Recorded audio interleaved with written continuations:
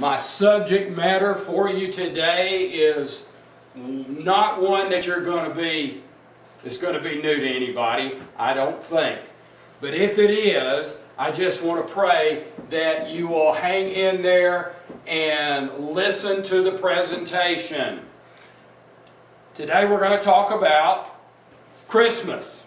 What about Christmas and the other holidays? Or we could say the true origin of Christmas and the other holidays. For many years, Christmas and other major holidays such as Easter and Halloween and so on have been portrayed as having a Christian origin. But is that true? No. Is it possible that we have been deceived into believing that pagan customs and traditions of the past have their roots in the Christian church? Is it possible that many well-known Christian holidays or so-called holy days have their origins in something or someone other than the Lord Jesus Christ, who is the way, the truth, and the life?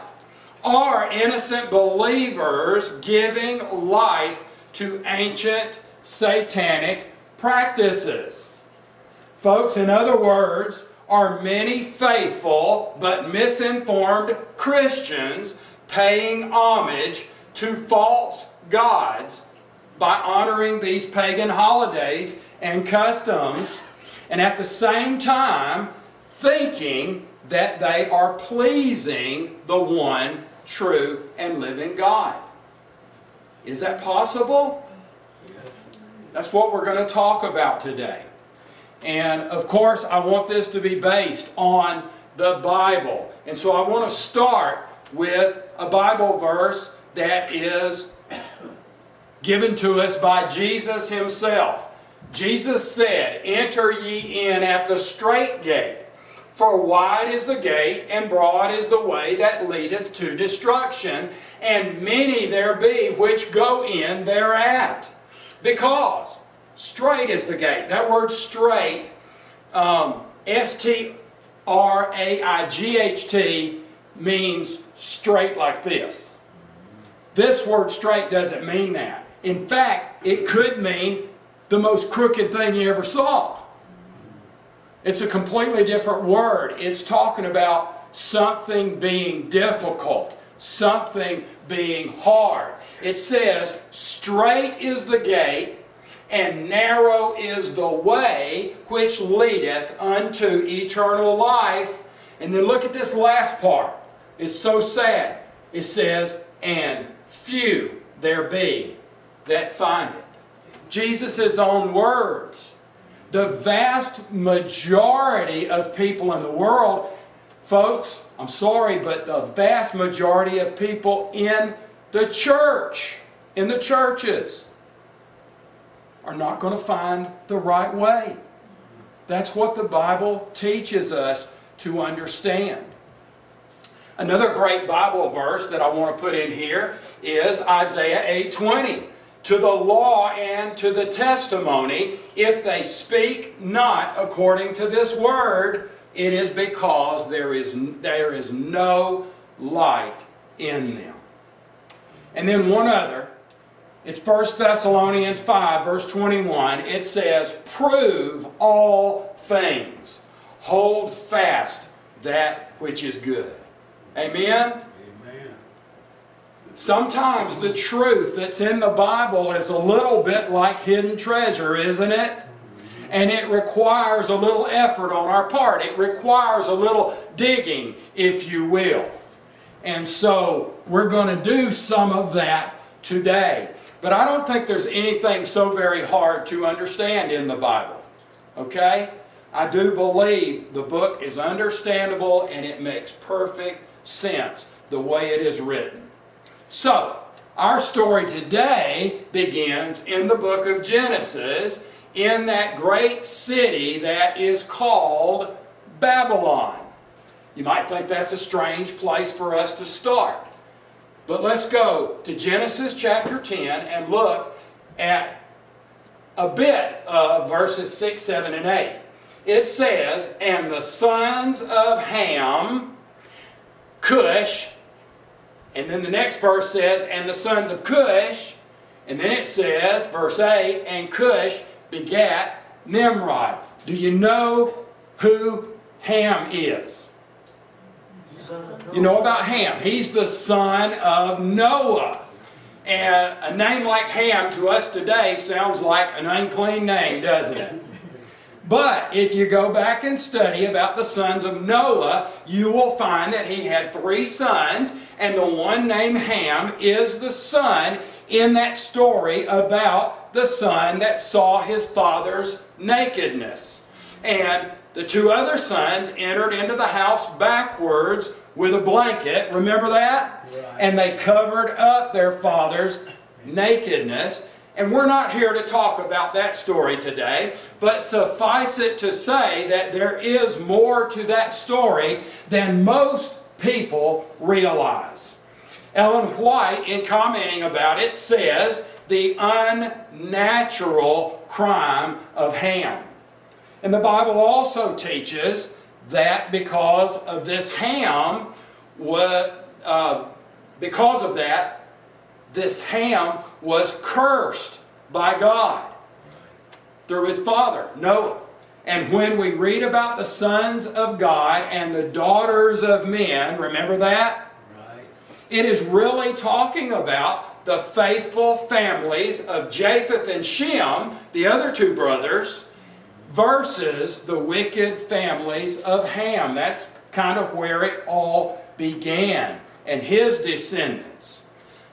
So, what started with Cain and Abel is continued here at kind of a reset in the world's history, right?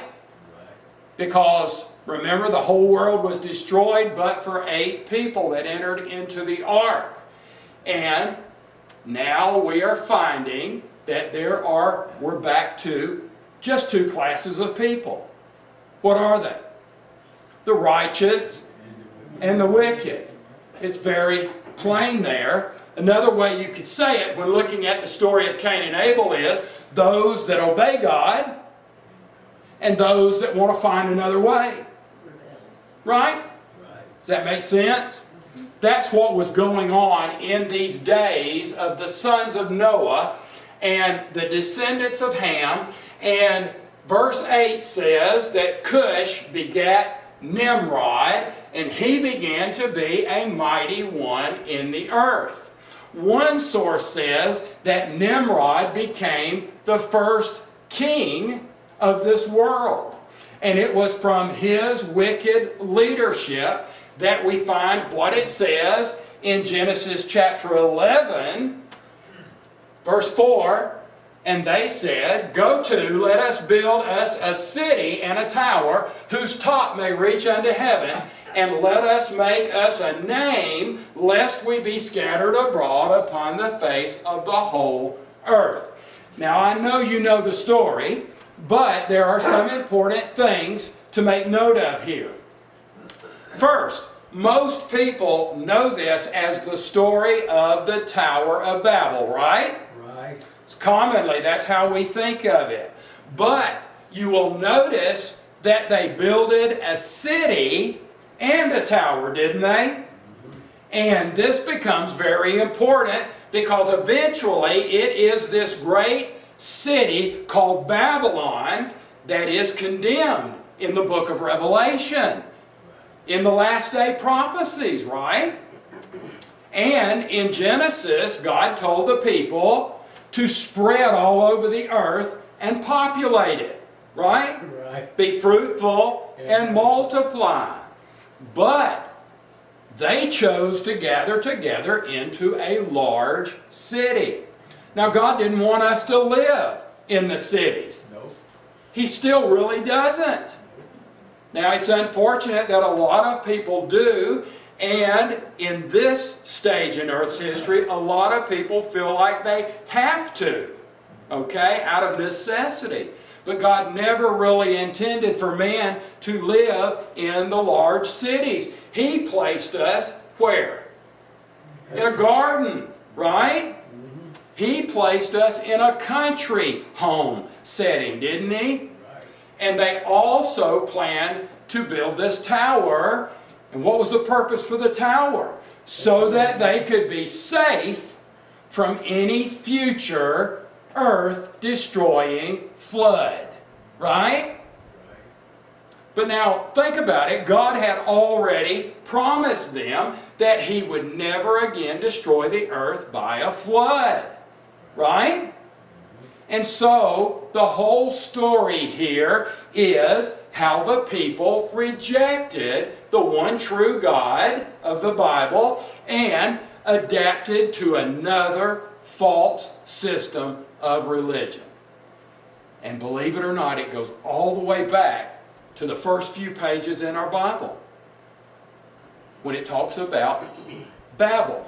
By the way, if you look it up in the Strong's Concordance, the word Babel is the exact same word that elsewhere in the Old Testament is Babylon. Right.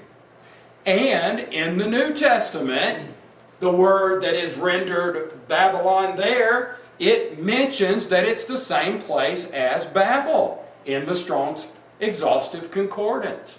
So there's no difference between Babel and Babylon. This is the beginning of that great city, and the tower was a part of that story. So, we're talking about a false system of worship. Bear with me for a few moments. And bear with some of my artwork because, you know, I get these little pictures and I have to blow them up so that you can see them, and sometimes they get a little bit grainy and all. But this notorious leader called Nimrod had a wife by the name of Semiramis. Semiramis was a beautiful woman, but she was very vile and evil-minded like her husband Nimrod. The influence of these two people, Nimrod and Semiramis, led many to turn away from the good examples of Shem and Japheth, the other sons of Noah, and so many people fell into great apostasy. In other words, they rejected God. Some of them, most of them, altogether. As a result of this apostasy, you remember, you recall the story of Abraham. What was the first thing God kind of had to do with Abraham? Get you out of the Chaldees.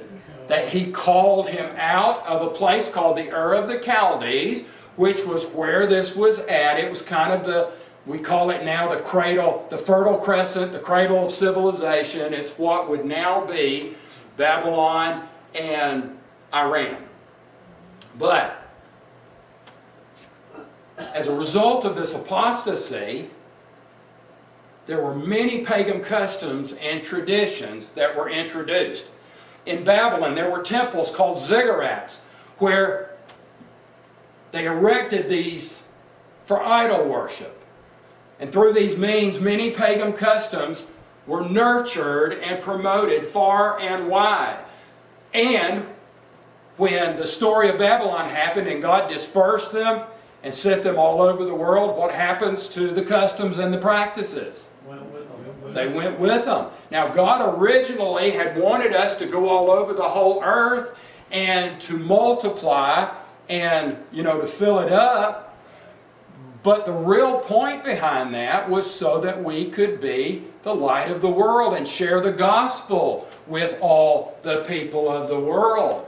And instead, look what happens in this story. When God disperses them from the Tower of Babel, they go everywhere and they take the foolish and the false pagan customs with them. So, many of these things are still practiced and observed today, including the recognition of December 25th, what we call Christmas, as a special day. Yet, most of these practices date back as far back as the time of the fall of Babel, the Tower of Babel. So they've been around.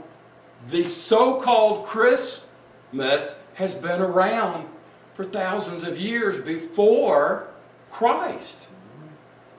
In that form, right? And so this is an ancient drawing of Semiramis, Nimrod, and Tammuz. And you see it's very occultic, and you see they're like suspending the earth, you know, they're as though they are the gods of this world. Well, that's just exactly what happened in the false religion of this world. Nimrod was made like unto a god. Semiramis was made a goddess. And of course, Tammuz is their offspring, and he's used in that exact same way. Another of these pictures, and you can go online and you can just find so much information like what we're talking about here. Okay? This is not one man's opinion. This is not one church's opinion. This transcends a lot of different denominations. And the information is widespread in the encyclopedia and on the internet.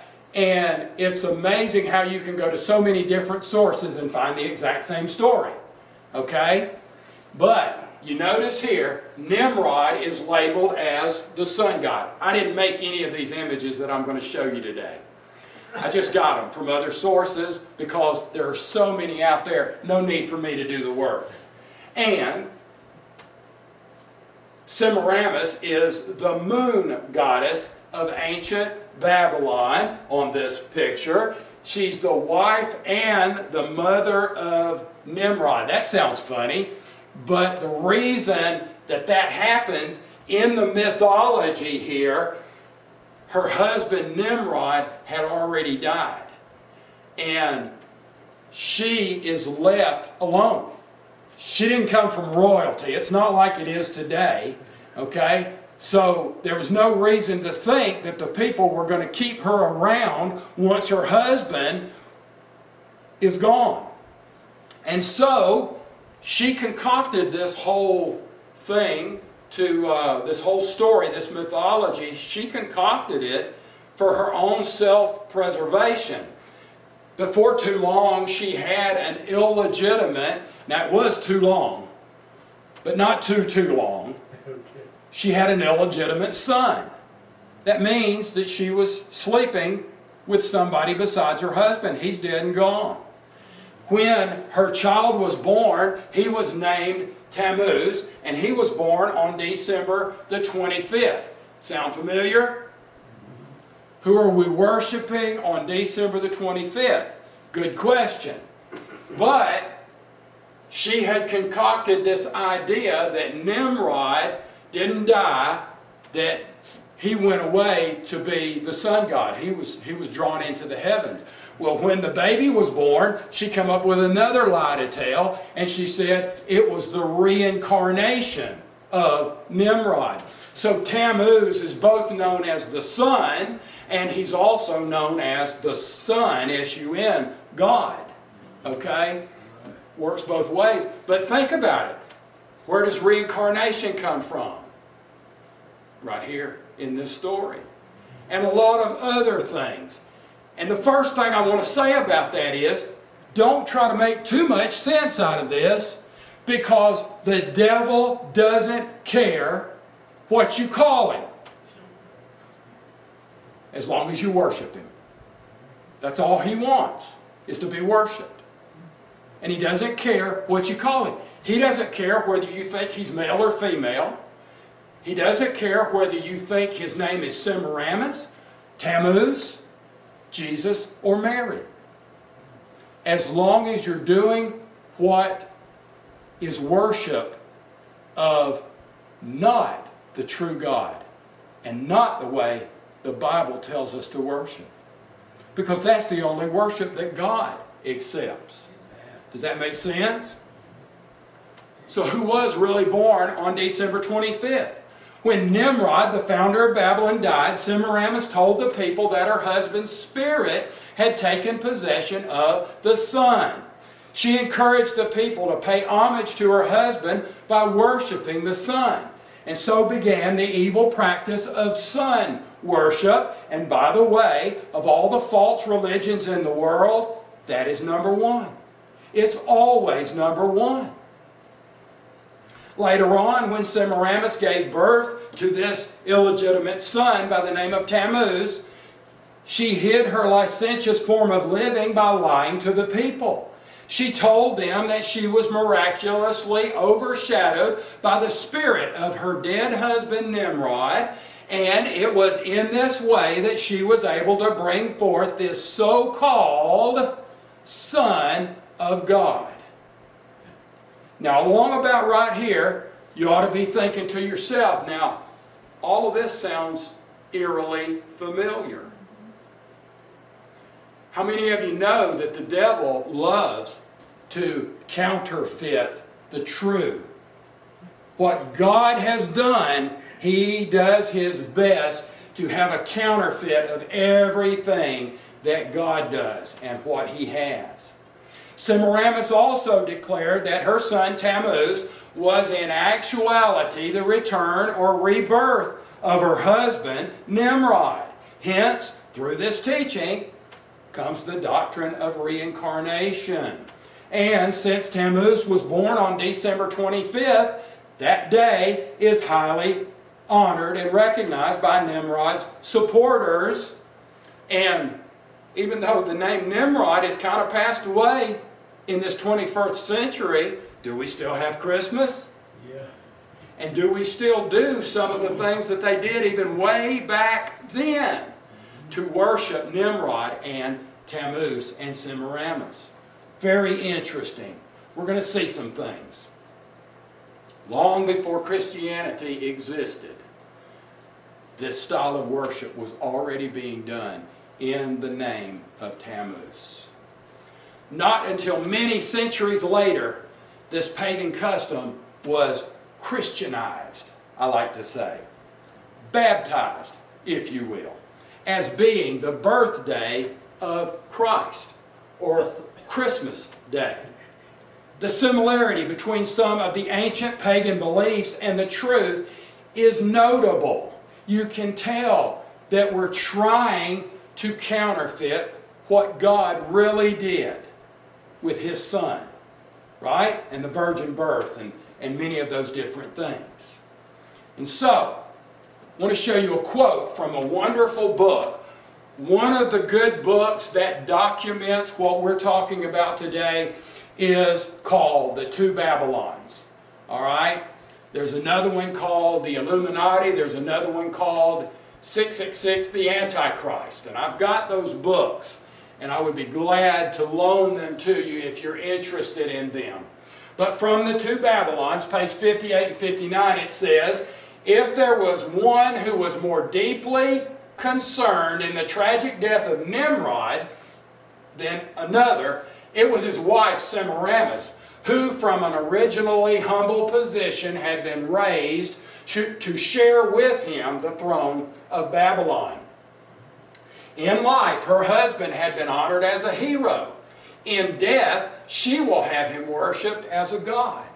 Yea, as the woman's promised seed, Zoroaster, who was designed to bruise the serpent's head, and who in doing so was to have his own heel bruised. Now this Zoroaster is another name for Tammuz. Okay? What you're going to find is that Nimrod and Semiramis and Tammuz get passed all around the world.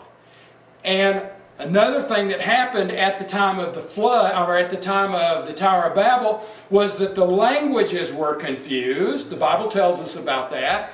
So, now as they go around the different parts of the world, there's different names. It's not Semiramis and Nimrod anymore. There are other names.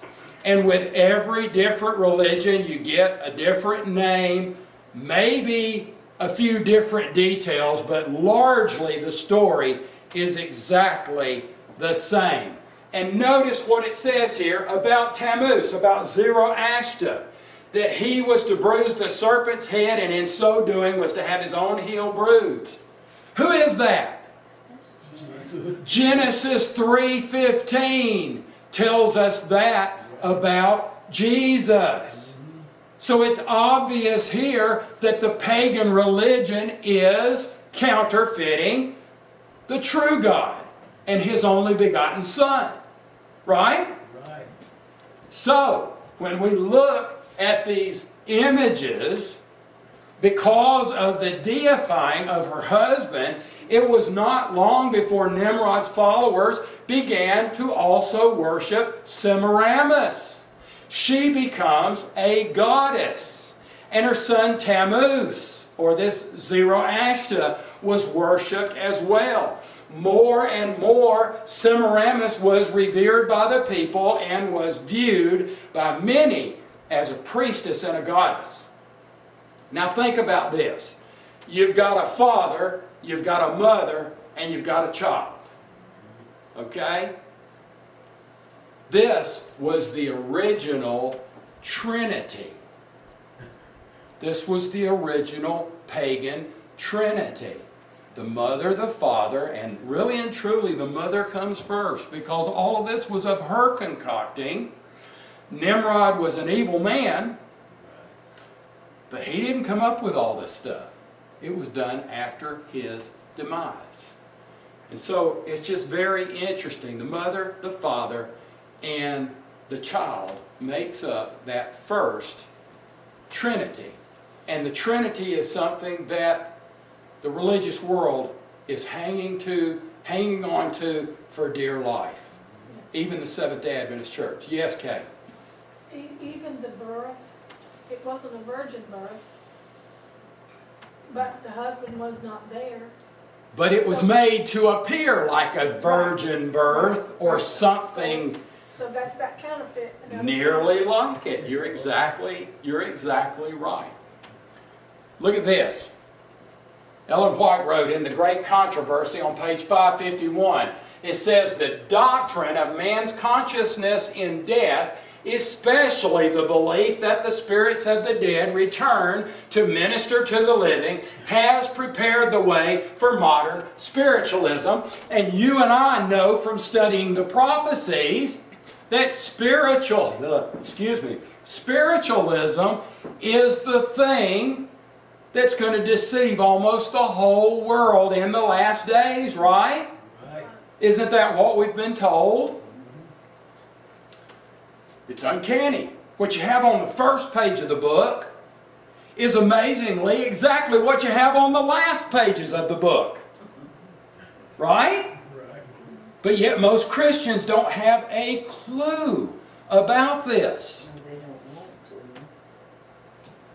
to. Another random collage of pictures that I got off of the internet. Folks, the worship of Nimrod, and especially Semiramis, became widespread when the builders of the tower were scattered throughout the earth and their languages were confused. Along with them, the people carried all the satanic beliefs and practices that were introduced to them while dwelling on the plains of Shinar.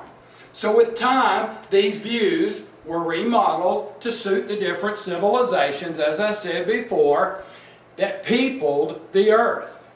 Nevertheless, they all basically stemmed from the religious views that started there at Babel or Babylon.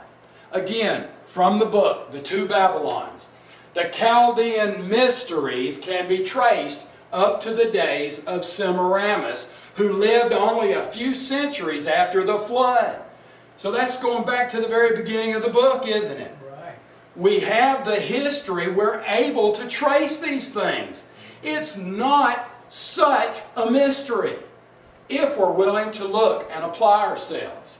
It says, and who is known to have impressed upon them the image of her own depraved and polluted mind. This picture represents Semiramis, Nimrod, and Tammuz. Egyptian style. Egyptian style. That's a good way of putting it. I like that. Oh, right. Egyptian style. They get new names. Now it's Osiris, Isis, and Horus. But it's still the pagan Babylonian Trinity. So, in Egypt, although there were many gods, the three main deities were these: They're substitute names for Nimrod, Semiramis, and Tammuz. In Rome, they were known as Saturn, Venus, and Jupiter, while in Greece they were known as Kronos, Re, and Zeus. In other lands, such as in India and China, they were also known and worshipped under different names. And so we see that following the fall of the Tower of Babel, the religion of Babylon continued to live on under many different disguises.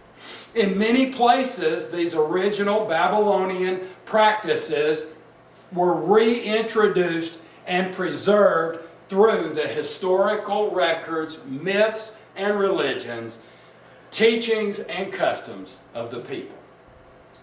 So much so that even the first day of the week, Sunday, continued to be recognized as the Day of the Sun. The venerable Day of the Sun. Constantine put it in the year 321 AD. What does the word venerable mean? Worship. It's a kind of worship. So, what it's saying is the worshipful Day of the Sun. Why is the first day of the week Sunday?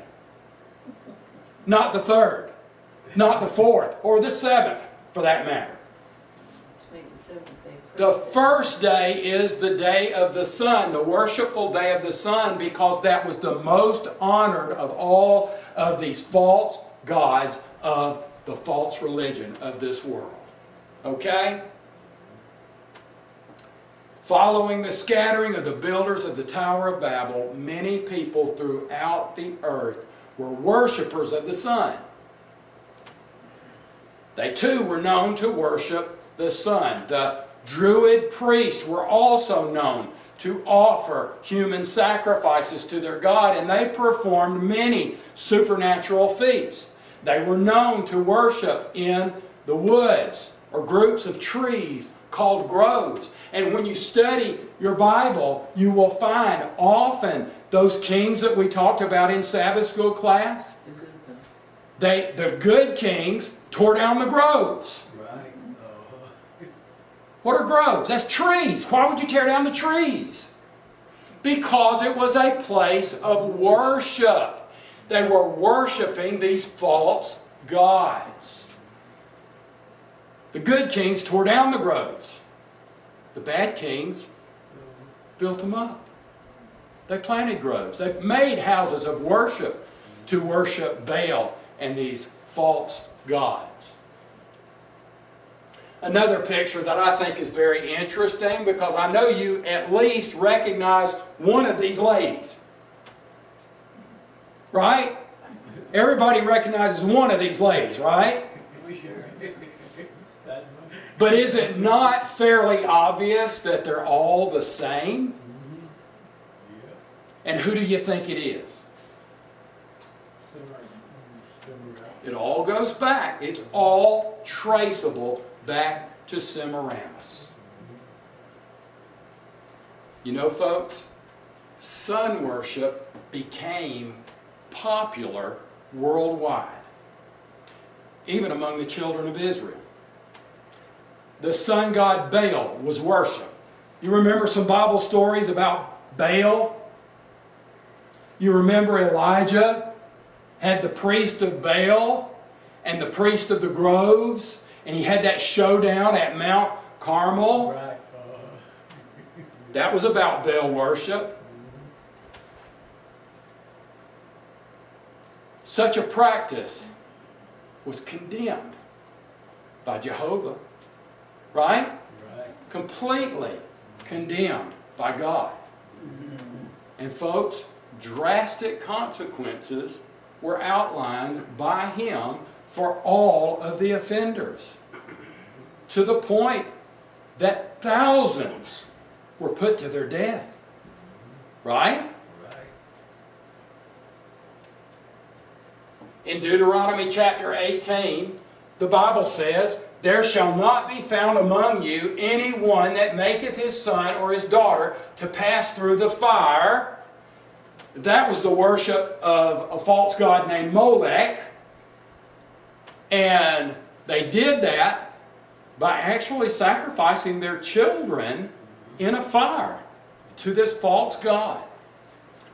Or that useth divination, or an observer of times, or an enchanter, or a witch, or a charmer, or a consulter with familiar spirits, or a wizard, or a necromancer. For all that do these things are an abomination unto the Lord, and because of these abominations, the Lord thy God doth drive them out from before thee. And look at this last part. Thou shalt be perfect with the Lord thy God. That's what he said to his chosen people, Israel. You're not going to be like these other nations around you that do all these wicked things. But what did they do? Did they follow the true and living God all the way? Or did they, in fact, chase after these other gods from these other nations around them? And folks, what about today? This is talking about people sacrificing their children to a false idol, a false god. But I have to ask the question, are we not sacrificing our children to these same false gods right now, today? TV. Well, yeah, the TV could be, you know, the boob god. I was called boob tube, right? So that's the boob god. But folks, the worship of these false gods of Old Testament in the Bible, of the Old Testament in the Bible, are still around today. They have not gone away. Sometimes they have different names, sometimes they don't. There are just pagans in our world today. It's becoming more and more popular today. Okay? What does God say about this? I mean, is it okay? He said Abomination. It's an abomination. There's not a stronger word in the Bible than abomination. Look at Ezekiel chapter 8. It says, He brought me into the inner court of the Lord's house, and behold, at the door of the temple of the Lord, between the porch and the altar, were about 25 men, with their backs toward the temple of the Lord, and their faces toward the east, and they worshiped the sun toward the east, in the very temple of God. The tabernacle in this case. But in the very temple of God, they're worshiping the sun. And they're calling it Jehovah worship. Think of how terrible this is. Now, just really quickly, I didn't put a picture up, but if you know anything about the sanctuary, you know that it was always positioned a certain way. The door was to the east. The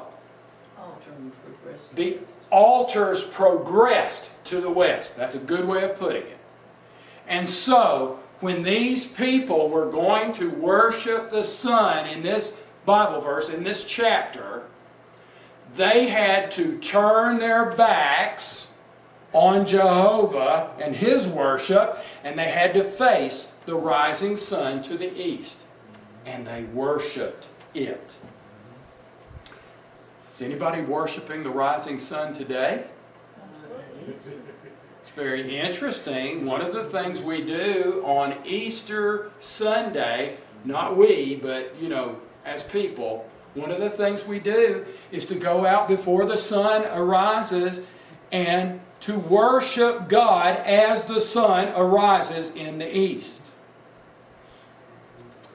And people think they're worshiping Jehovah when they do that. Right. But what does Jehovah think about that? It's abomination. Abomination, that's exactly right. Again, Exodus 22 in verse 20, He that sacrificeth unto any god save the Lord only, that word Lord is all capital, and it is actually Jehovah in the original language. What happens? he shall be utterly destroyed. That's exactly right. Now I've got to speed some of this up. But in ancient Rome, the god Saturn was worshipped. And by the way, the seventh day of the week we have named Saturday after Saturn. And along with this idolatry, the winter solstice was highly regarded. A week-long winter festival called Saturnalia was celebrated by them in honor of the reappearance of the sun in the northern hemisphere, the cold part. The final day of this festival, Brumalia, fell on December 25th. This was regarded as the day of the invincible sun. December 25th anciently was known as the day of the invincible sun.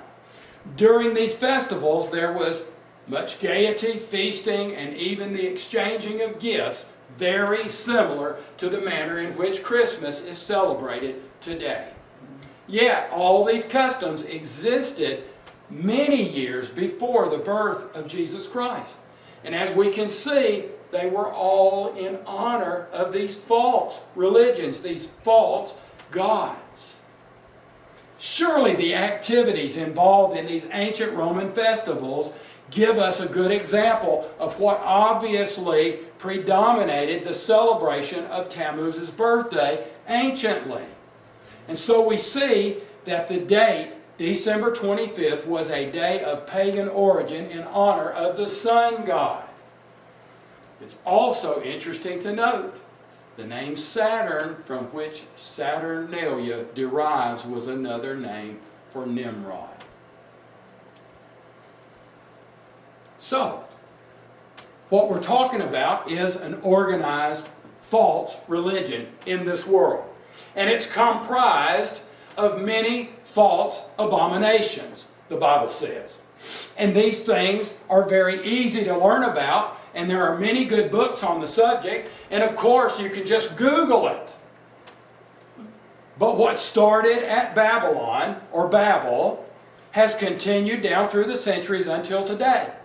The names and some of the details have changed, but by and large the information is so consistent that anyone with an honest heart and a willingness to listen can see that it's the false worship that came from Babylon, way back there at the very beginning. And the mother goddess worship of Babylon, the false trinity worship of Babylon, and the sun god worship of Babylon. But folks, where has all of this landed in this last day generation in which we live? Folks, it has landed in the false worship that is by detail outlined in the prophecies of the books of Daniel and Revelation. And you and I know exactly who that is.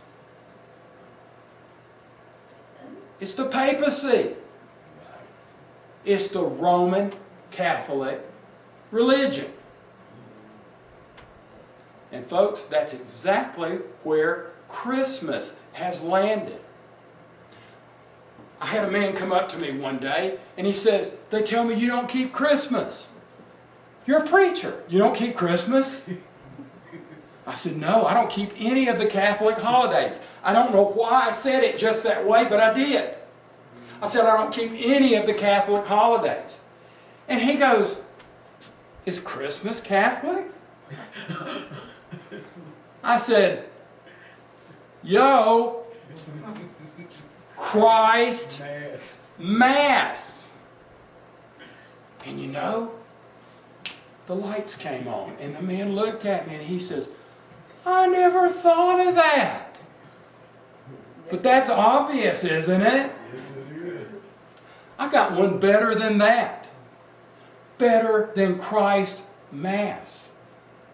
How about Mary Christ Mass? Look at this picture. I didn't make it. I just got it off the internet. The original pagan worship in Babylon was all about the Madonna, the mother goddess, and her child.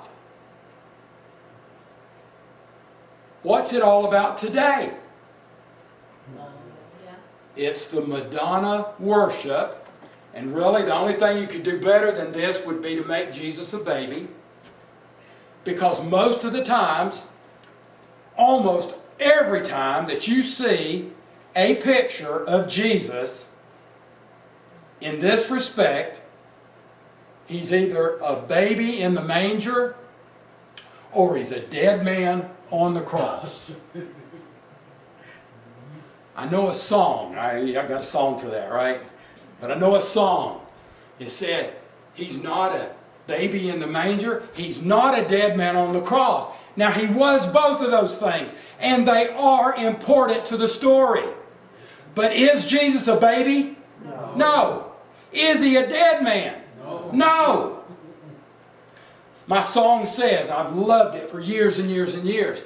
He's not a baby in a manger, nor a dead man on the cross. He's the ever-living, life-giving Jesus, Lord of all. Amen? He is the only begotten Son of the Most High God. What about Santa and Christmas trees? I need to save some time, so I'm going to just cut this out. You folks don't really need to know all this stuff about Santa and Christmas trees. Even a child can see that that has nothing to do with the Bible or with Christ. Amen? But you rest assured, Santa Claus is indispensably aligned. He's connected to Christmas, isn't he? And if you try to take him away from the people, they'll get mad. They'll get mad. We are going to talk a little bit about the Christmas trees, maybe in a different way than you would expect. But, folks, do Santa Claus and Christmas trees have anything to do with Jesus? No. In any stretch of your imagination? No. Folks, if you truly desire to follow the example of Jesus, aren't you going to take the things that he took and leave the things that he left? Isn't that what we should do with our lives? Shouldn't we follow Jesus all the way in every part of our life? Jesus said in John 4:24, God is a spirit, and they that worship him must worship him in spirit and in truth. In that same chapter, in verse 6, he said, I am the way, the truth, and the life. Didn't he? We want the truth. We don't want mythology. That's just a fancy way of saying lies. It's falsehoods. But there is a Bible verse for the Christmas tree. Jeremiah 10, verses 2 through 5 says, Thus saith the Lord, learn not the way of the heathen. Whose way? The heathen. And be not dismayed at the signs of heaven, for the heathen are dismayed at them. Dismayed means you can't quite figure things out. It's a mystery. Well, I'm telling you something. If you're true and faithful to the true God, and you read His Bible, life's not a mystery to you. By and large, we understand it. And I'm talking about through and through. God is so good that way. 4, the customs of the people are vain. What is vain? Not worth it. Worthless. Absolutely worthless. The customs of the people are vain. For one cutteth a tree out of the forest, the work of the hands of the workman with the axe. They deck it with silver and with gold. They fasten it with nails and with hammers, that it move not. They are upright as the palm tree, but they speak not. They must needs be born, because they cannot go of their own. Be not afraid of them, for they cannot do evil, neither also is it in them to do good. Now some people will read this to you and say, see, the Bible right there says you don't have to be afraid of the Christmas tree. You can have one. Well, I will tell you something. You don't ever have to be afraid of anybody and their Christmas tree. But I do believe that if we go against God, we have to be afraid of Him. Amen. There's a big, big difference there. Now, I want to tell you that I've heard preachers say this Bible verse is not talking about a Christmas tree. Okay? And I'm willing to agree with you on that. I think that what this verse is actually talking about, you cut down a tree, you get a big block of wood, and then you carve out an image of something, and you deck it with gold, and you deck it with silver, and you maybe nail it to a stand, put it up high or something like that. That very well may be true. But I'm here to tell you that that Bible verse just about perfectly describes the Christmas tree. And whether it meant to or not, it perfectly applies to the Christmas tree, because the Christmas tree was worshipped as a god. So it is of necessity an idol. And if we have idols in our home, what are we doing? Whether we mean to or not. It's a thing of worship. Right? Now I got silly on this. But now look at it. They cut the tree. Then they deck it with silver and gold. They fasten it with nails and with hammers that it move not. And here's my pictures for that. Anybody remember Rudolph the Red-Nosed Reindeer from your childhood? I mean, I was indoctrinated. Burl Ives. And you told me one time, that's who you look like. Burl Ives. Burl Ives was the Frosty. Yes. He sang, silver and gold, silver and gold. That's what he's doing right here. Means so much more when I see silver and gold decorations on every Christmas tree. Right? Wow. So you can't deny the silver and the gold part. That was a big part of it. And here's my other picture. That's the nails and hammer. That's the nails and the hammer. How did they used to put these Christmas trees up? They nailed them, didn't they? And I know we've got fancier ways of doing these things, but folks, it says there that they cannot move. They cannot speak. They cannot even stand up straight without the carpenter's help. Right? Right. So they're not a god. No matter what we do with them. Who only is God?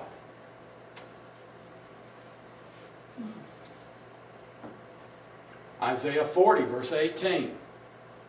To whom, then, will ye liken God, or what likeness will ye compare to Him?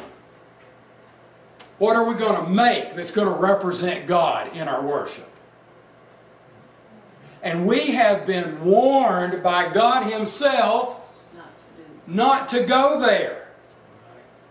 Not to make any kind of image that represents Him to us. And if we do, what does he call it? An idol. And better than that, you're right, Arthur, he calls it an abomination. That same chapter, look at this. He that is so impoverished that he hath no oblation chooseth a tree that will not rot. He seeketh unto him a cunning workman to prepare a graven image that shall not be moved. To whom then will you liken me, or shall I be equal, saith the Holy One. It does not matter that this was not talking about a Christmas tree, that this was talking about making an image out of something. We're still taking a tree from the forest and we're decking it with silver and gold. We're dressing it up. We're giving it the prominent place in our house, and we're putting gifts at its feet. It does not take a rocket scientist to figure out that we're worshiping the Christmas tree, whether we think we are or not. If we make anything a god before Jehovah, what are we doing? We're worshiping them. We're worshiping idols. But like Malachi 3, y'all knew I was going to bring this back, didn't you? 2 weeks in our Sabbath school, we've talked about Malachi 3. God says, you've robbed me. What do the people say? But how have we robbed thee? And there's a whole chapter full of things. God says you did it, and then they have this, I have to do it with a whiny little voice. But how, God? How did we do this?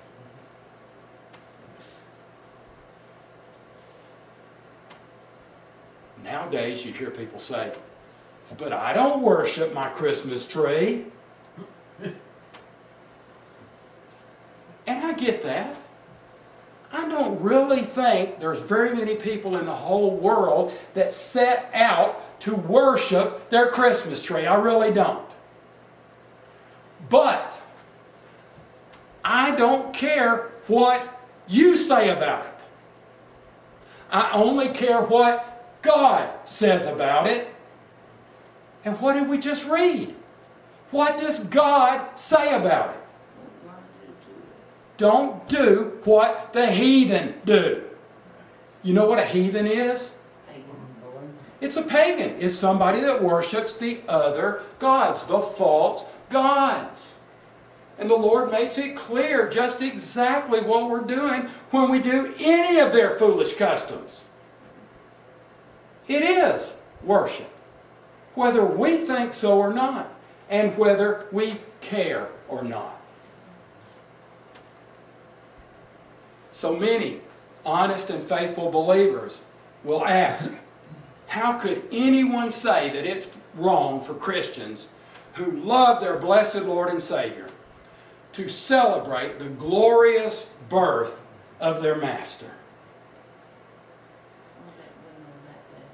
But folks, all Bible students agree that Jesus, the source of light and truth for our world, spent His whole life seeking to uphold the truth.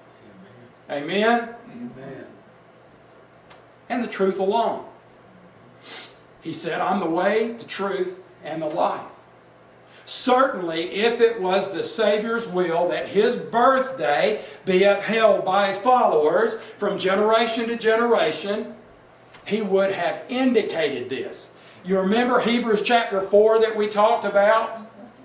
If He would have given us another day, like Sunday instead of Sabbath, He would have told us. He would have also given us the details, wouldn't He? Well, if He would have given us His birthday to keep, wouldn't He have told us so? Wouldn't He have given us all the details, the do's and the do's nots? Do's nots? That's bad, wasn't it? Folks, we don't even know when His birthday actually is. Right? Right. Now we're smart enough to know it wasn't December 25th because that's the coldest part of the year in that part of the world. And the shepherds wouldn't have been out there abiding their flocks at night. We've got several ways that we know that it was not December 25th. But folks, we don't know when it was. Not exactly. Right. I think we can know close. We can know the season. Right. We know that it was the fall of the year. Right. Because That's God's calendar. He was crucified in the spring of the year, and His life included a half year. Right? Right. And the Bible makes that easy to understand. In Luke chapter 2, verse 8, it says, "There were in the same country shepherds abiding in the field, keeping watch over their flocks by night." And that just could not simply have happened in the coldest part of the year. It would not have happened. Also, Luke chapter 2 and verse 1, there's that decree that went forth from Caesar Augustus that all the world should be taxed. What sense would it make for the Caesar to do this at the time of year when it's nearly impossible for the people to travel these long distances that they needed to do? After all, what was his main goal? Was it to make the people suffer? Nope. Or was it to get their money? Get their money. Well, if they don't come, you don't get their money, do they? John 18 verse 39 says, "But you have a custom that I should release unto you one at the Passover.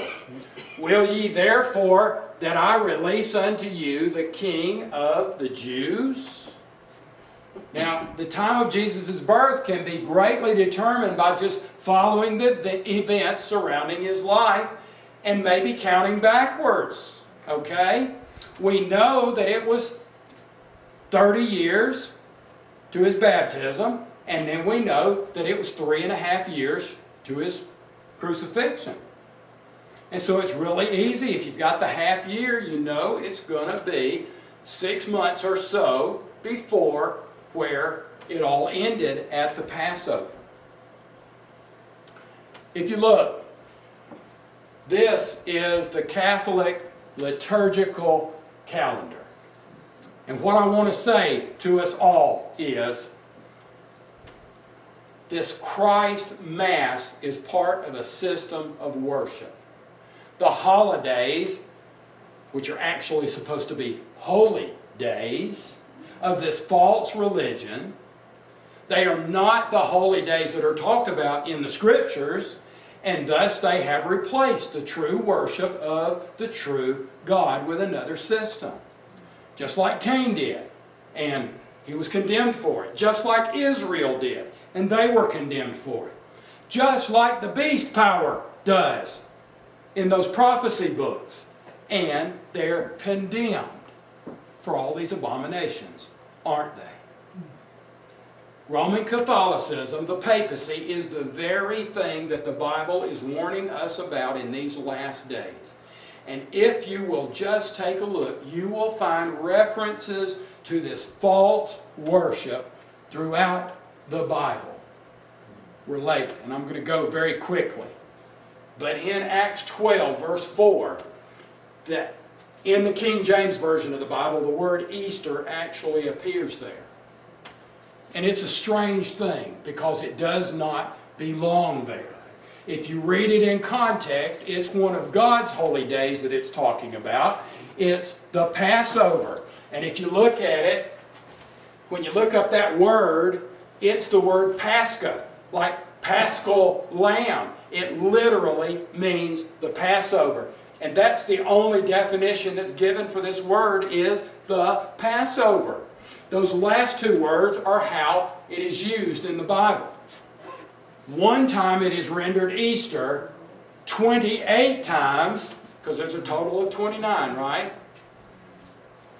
You're okay. You're okay. You're okay. I'm sorry it's running long. God bless you guys. Y'all been good now. It's good to meet you, Charlie. Okay. All right. God the Son. Amen. Amen. So one time it's rendered Easter. 28 times it's rendered Passover. And the only definition in there is Passover. It's not talking about Easter. They do roughly happen at the same time of year, but it's not Easter that's being talked about here. Romans 6, verses 3 through 5. Know ye not that so many of us as were baptized into Jesus Christ were baptized into His death? Therefore we are buried with Him by baptism into death. Now the reason I'm reading this Bible verse is that we hear well-meaning Christians all the time saying they keep Sunday in honor of the resurrection. Right? You heard that a time or two? Dozens for me. Do you agree with it? The Bible says we're to honor, keep baptism in honor of the resurrection. That's the only thing that the Bible says about that. But well-meaning Christians say they keep Sunday in honor of the resurrection. And that's what I'm talking about. Through the papacy, the devil has tricked almost the whole world into following him and rejecting the truth of God's Word. And these pagan holidays are all part of this exact same false system of worship that Sunday comes from. It's all the same. And I just quickly want to look at a few more Bible verses. Ezekiel 8. Then he brought me to the door of the gate of the house which was toward the north, and behold, there sat women weeping for Tammuz. Study it out. Look it up. The 40 days of weeping for Tammuz has become the 40 days of Lent in the Advent festival of the Roman Catholic Church. In Jeremiah 7, verse 18, the children gather wood, and the fathers kindle the fire, and the women knead their dough to make cakes to the Queen of Heaven. Who is the Queen of Heaven, folks? Who in the Bible is the Queen of Heaven? Mary. In the Bible, Mary is the Queen of Heaven? I want to make sure we get this straight. Because what you said, Thomas, is what much of the world believes. Even non-Catholic people will put that together and they'll come up with that answer. But do we believe that Mary is the Queen of Heaven? Oh, no, we don't believe that. No, absolutely not. Who is the Queen of Heaven? Now, hopefully, after today's presentation, we should know that it is Semiramis. Or we could call her by a dozen other names, right? Isis, Ishtar, Venus, you know, it just goes on and on and on. But, look at what it says. The children of Israel, by the way. This is not talking about the pagan nations around them. This is talking about the children of Israel. The children gather wood, and the fathers kindle the fire. The women knead their dough to make cakes to the Queen of Heaven, and to pour out drink offerings. Do you see the word offering? That lets you know without any shadow of a doubt. It's worship. The children of Israel were worshiping these false gods and goddesses. And what does it do? Don't miss the last line. That they may do what? Provoke me to anger. Baking cakes to the Queen of Heaven. Have you ever heard of hot cross buns?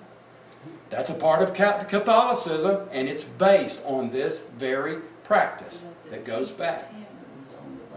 There's a T for Tammuz on the bun. You're exactly right. It's not actually the cross. It is a T for Tammuz. They call it the Tau, which is the Greek letter in the Greek alphabet. Jeremiah 44, verse 19. Bear with me just a few more minutes. And when we burned incense to the Queen of Heaven and poured out drink offerings unto her, we make her cakes to what? Worship her. Worship her. Now, did you live through that? Did you live through it? Are you okay? I know it was long. We went too long. I didn't mean to go that long. But I'm not through. I'm through with the study. But I'm not through. I brought some pictures to show you. Can you watch some pictures for me? Sure. Here we go. I got you some pictures. None of which I took, none of which I made. Just some I collected as I was doing research on the internet. You know, a greeting card's a wonderful thing. Especially when it tells the truth. What if all of our greeting cards told the truth? They wouldn't buy none. I got news for you. Most of our greeting cards don't necessarily tell the truth. But I've got a couple on here that do. It says, Merry Christmas. May Christmas be full of pagan rituals masked in monotheism. That card tells the truth. Is that okay? I don't think that's what we need. But I put this last part in here because what should we do? Having seen all of this, having known all of these things, it should bring something out of us, should it not? The shocking pagan origins of Christmas. And I got this because of the picture and because it says Christmas before it was Christmas. Right? Because you had to have Christ before you got the actual name Christmas. Before that, it was Saturnalia and those other pagan rituals and festivals. But look at the picture up there. Kind of interesting. Another card that tells the truth. Christmas is celebrating the birth of a Jewish Savior 6 months off from His actual birthday on a date stolen from pagans using pagan traditions. What if we told the truth? What if we sent cards to everybody that told the truth? Remember that one that I'm guessing we'd probably be in trouble. Doug's cousin married a lady who is a practicing pagan, and she sent out winter solstice cards instead of Christmas cards. Well, I've done it in other presentations. I don't have it in this one, but I think that's us. But some of you know that wheel that I showed you, that's the Catholic liturgical wheel. I can show you almost the exact same wheel, and it's not Catholic at all. It's pagan. It's Wiccan. Which, not many days ago, I found out that Wiccan is not the right way to say that. It's witching. They actually call it witching. Isn't that interesting? Powerful or pagan? I'm just showing you that there's an abundance of people that know what I'm talking about. And it transcends all religious denominations. The history of Christmas. Christmas celebrations were around long before Christ. They were called something different. The early Catholic Church wanted to attract pagans to Christianity, so they compromised. Christmas is rooted in paganism and in Babylonian sun worship.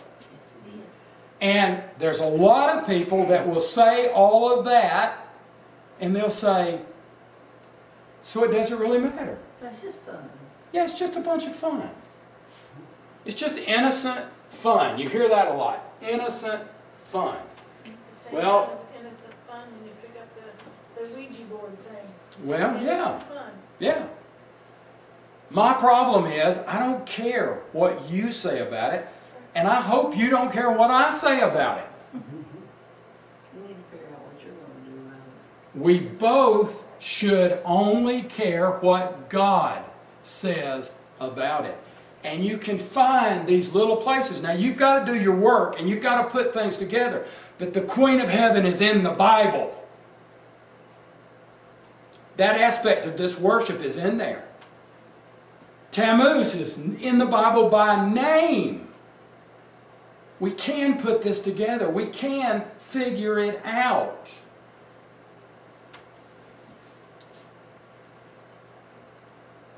Somebody else put an X on the Christmas tree because Christmas is a pagan holiday and not biblical. I'm going to tell you, I found one of these. I'm actually going to show you one, but I found one of these things that said Christmas is not pagan and it never has been. So if you want to believe that, you'll find somebody out there that's preaching that message. But I just don't think, in light of God's holy word, we can take that position. It's impossible. Look at this one. Sacred tree worship. Quotes those verses from Jeremiah chapter 10 that we read earlier.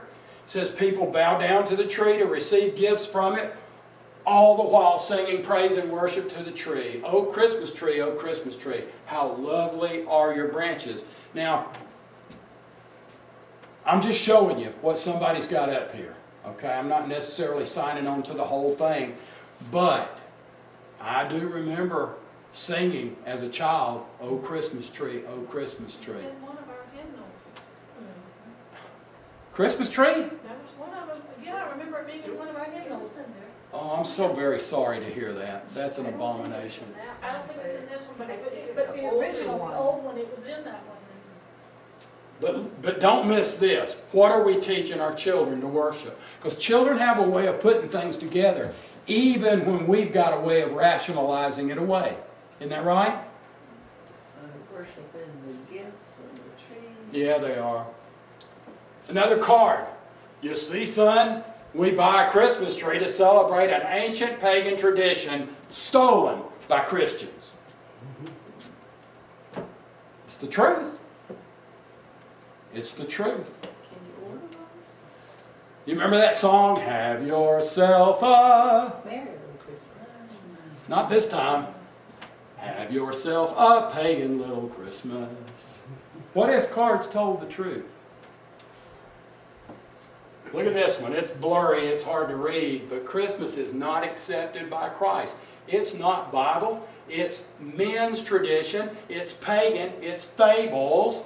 The Bible condemns these practices, so why do millions of church folks celebrate them along with the world? I agree. Why would we do this? And of course it's got Bible verses for the Christmas trees, the angels, the idolatry, Santa Claus, the elves, Saint Nick, Father Christmas, magical helpers, worldliness, pagan festivals, traditions, greed, materialism, Christ Mass, December 25th, Saturnalia, winter solstice. We talked about some of that stuff. Historically, it was the birthday of pagan deities. That was celebrated on December 25th. Why include the Holy Son of God in such worldly nonsense? I think it's a good question. I think it deserves an answer. Come out from among the Christmas celebration and be ye separate. Wake up, church. Now, it pains me to do this, but the next picture I've got for you is the Adventist picture that I found. It's not the only Adventist, but when I could see that it was from Adventist Today, and when I went to their website and I looked up the article that this is advertising, I found out beyond any shadow of a doubt that it's a Seventh-day Adventist magazine online and a Seventh-day Adventist author who spends the entire article rationalizing what we're doing with Christmas. But this was very shocking for me. I hope you can read it. Why it's okay for Christmas to be pagan. That's the Adventist picture. Wow. And so, what I hope that I've impressed you with today is not that you believe every word I've told you, okay, or read to you today. That's not my purpose. My purpose is that you would make a decision in your mind that things like this do really matter. Because the vast majority of the world either thinks it's not true, or they shrug their shoulders and they say, what does it matter? Right? So my hope with this is to convince you that it does matter. And with very, very little effort on your part, you can study this out for yourself. You don't have to believe everything that I've told you. You can look the Bible verses up yourself, and you can Google it. And you can see. There's not one or two. There's thousands and maybe millions of places on the internet where you can find out a very consistent story, which is the story of Babylon and the world's false religion. God help us. God help us not just to make the right decisions, but to make a decision. Because if we think that it doesn't matter, we're not even going to make a decision. We're not going to care enough to make a decision. I believe with all my heart, if you study Ezekiel chapters 8 through 11, if you study those chapters, you're going to find out that the children of Israel were committing these so-called abominations.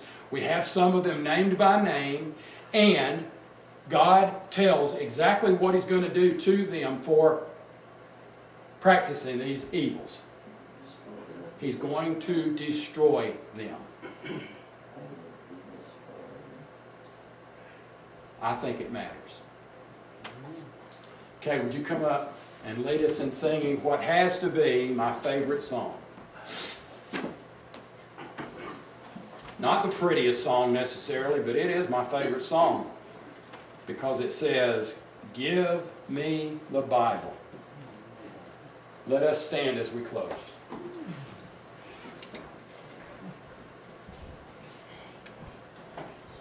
Give me the Bible, star of gladness gleaming, to cheer the wanderer, lone and tempest-tossed. No storm can hide that peaceful radiance beaming, since Jesus came to seek and save the lost. Give me the Bible, holy message shining, Thy light shall guide me in the narrow way.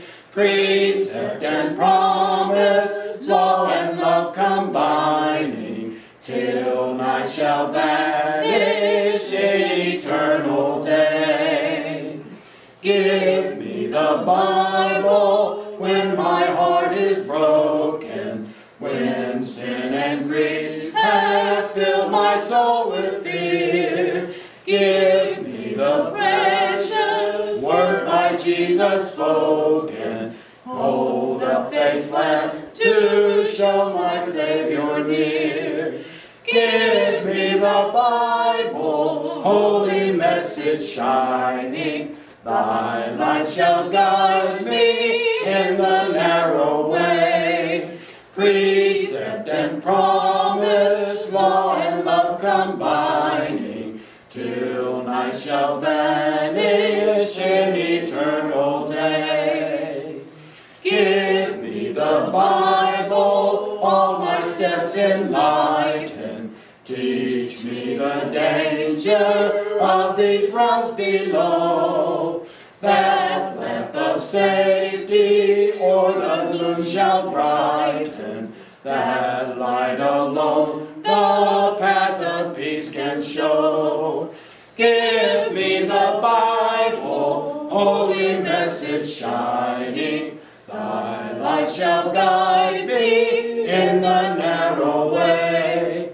Precept and promise, law and love combining, till night shall vanish in eternal day. Let's kneel as we close in prayer.